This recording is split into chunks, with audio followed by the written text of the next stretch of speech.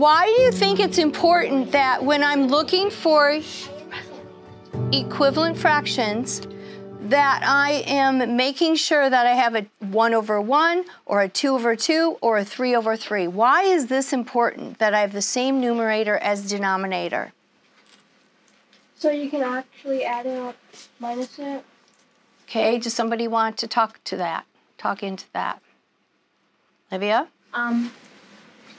I agree with Mariella because if you try to times those, you can't do 3 times 3 because it wouldn't make the actual equation. Okay, somebody want to talk about that? If you have a different Denominator? Denominator,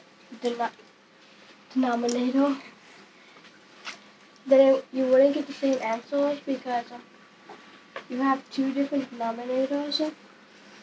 And if you try to make a whole pie with one denominator, it wouldn't work. Okay. Because you still have the other denominator. Okay.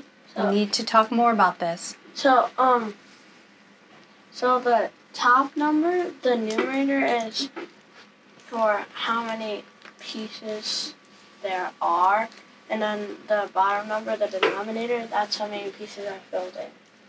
Right? The bottom one is how many there is together, and the top one is like how many is 8 in. Oh. I think you need to change the thirds and make it